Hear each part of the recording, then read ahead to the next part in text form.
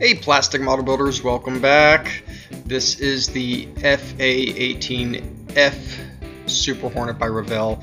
Previously we painted the model, we put on our French blue color. You see me doing around here, put this little decal on. Now is the fun stuff. We are putting on the rest of the decals on this model.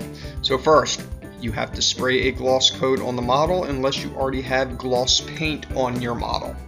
We did not, so we are putting on our gloss coat because there are a lot of decals on this and it's just easier to do it this way.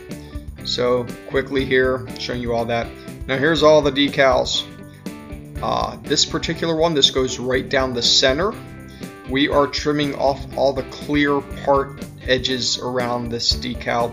I've discovered that it makes a model look so much better when you don't have that little clear part sticking out, because sometimes it's just barely visible.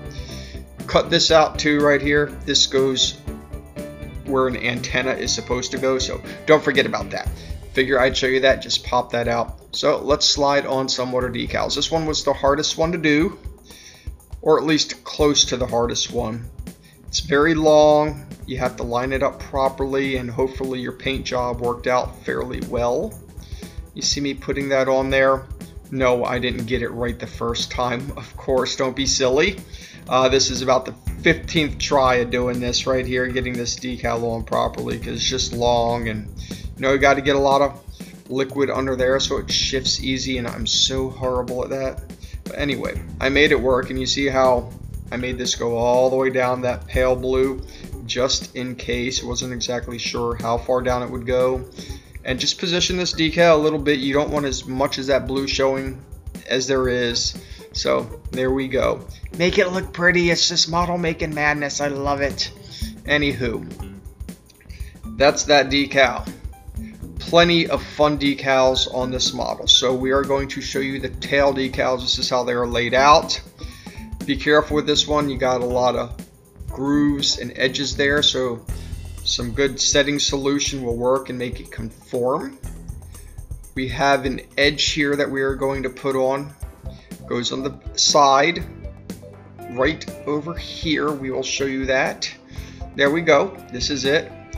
Notice I have that gray area that I painted because you do see that on the actual plane. We have our Salty Dog label, meets right up with the checkered stripe. By the way, this plane is in Maryland. In case you didn't know, that's why the decals look like they do, with their checkerboard and those frilly, what I don't know what you want to call them, things. Anyway, so this is Stripe Force. These are hard decals to put on right here for the intakes. They kind of have to go inside of that little rut there. This one, not easy as well. You have to get it in and then push it back so it slides all the way in and meets up with where the this tank, or not the tank, but the intake meets up with the fuselage, and we'll show you a better shot of that later so you can see right down in there exactly how it meets up. But for now, we're going to show you this. We have this right here. This is our little, you know, Air Force, Navy symbol, number 223. More fun decals. You see right there how it meets up with that, and this is the strike fleet, lead the fleet strike test. There we go. I like it. Some of that nose work there. There's more to do, and that's how the tail fin will look on at least one side. Notice I got the tips there too. So this is the other tail fin. Be careful not to mess up your decals. Work slow. You can see they are rather pointy. You could paint the checkerboard if you want. I don't know how that will turn out. Of course, the rear Salty Dog logo again. Then the SD, whatever that stands for. Not exactly sure, but Salty Dogs, not South Dakota. Anywho, so getting to it, the opposite intake. I believe I messed up the first decal and I had a spare. I don't know how I managed to do that, but I got lucky. And this is the exact opposite side. Everything's pretty much identical. So this makes it a little bit easier. A lot of work there, like I said, a lot of decals. Make sure everything lines up perfectly. And our 223 label, of course. There we go. I love it. By the way, that canopy is just kind of temporarily on. Have our little black area right here. One on each side of the leading edge. can't remember the full name, of course, but I was already told once. The leading edge of the wing.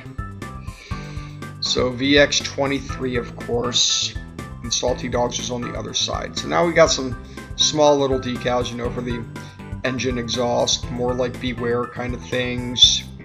Our little numbers. This is a marine plane.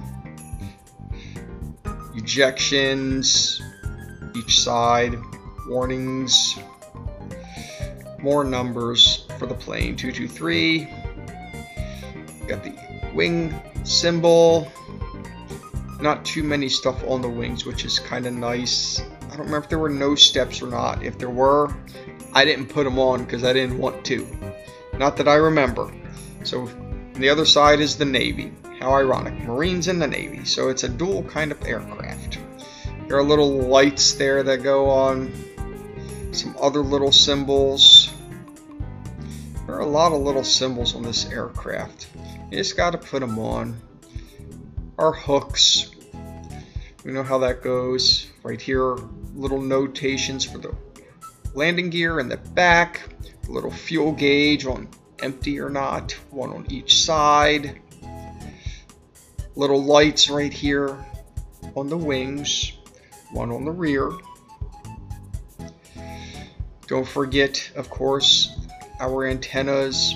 A lot of those front and back on each one. So you just saw me do the front sides, and now this is the back side. 4 antennas. They will go onto the plane. I love it. Plenty of them. Anyway, here's another landing light. This is a large decal, which actually made things kind of nice. Got this right here, right there for the front of the aircraft. The wheel there that goes into the takeoff. Another fuel cell. More warning labels. More landing lights. Lots of them on this aircraft. Even more. Little lights right there for the tail hook. There we go. Little vents. A lot of vents on this aircraft, apparently. Don't know why, but there they are. I got 4 of those. One in the middle right there. This was a very fun model to do. I thoroughly loved it. So here, this is the tail hook. Probably should have put that on last, or before I even attach it to the aircraft. But you know how that goes sometimes. You don't always think about how you do things. You kind of realize it after the fact. More vents. At least I assume they're vents. I don't know what else they could possibly be. I'm sure some of y'all know and you can tell me. There are little anchor points. I don't know what these symbols mean. Flaps. I don't know. Somebody please tell me. Make a comment. It would be helpful so I don't sound like a bumbling dum-dum, and I know what these are. Alright, so I got some little things on the landing gear right there. The doors. These were hard to put in that you saw in the intakes. A lot of these little screens right here go right on the front. Just kind of getting them in place. And soon we will align them up and make them look wonderful. More anchors and more whatever those things are. So like I said, a lot of decals on this model. Like 200, I think. I don't know, it's you're in for a long session of decaling when it comes to doing this. Not quite near like with putting on 1,000 nose steps on an F4 Phantom, but we all know how that goes, and I'm sure you can appreciate me not making you watch any of those. More hooks. Yes, I know those are hooks now because somebody told me. I got our nose steps right here for the stabilizers. I'm always so bad at these decals, and they just go wherever they want. So these were fun getting those in. Just work carefully. It goes all the way in the back. Yes, not pleasant. 2 intakes, so you know you gotta double it, double it, double it, double it. There it is. I like it. Got a bunch of these little guys here, 3 per landing gear side. You can see how those all go in there.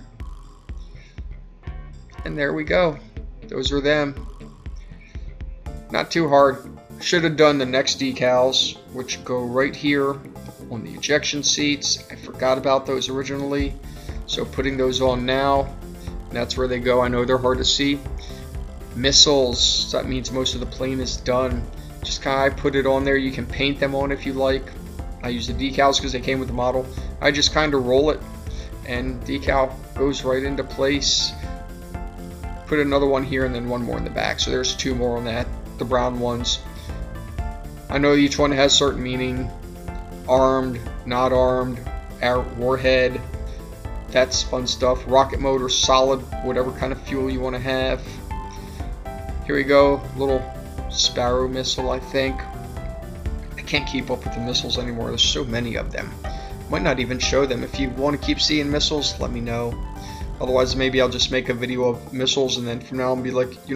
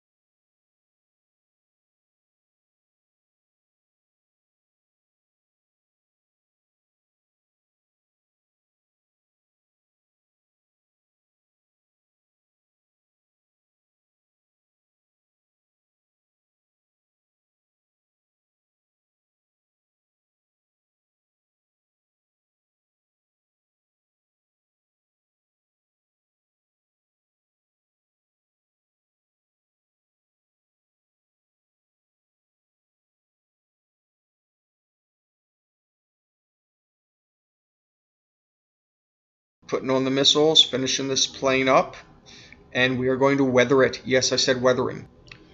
So don't forget to subscribe.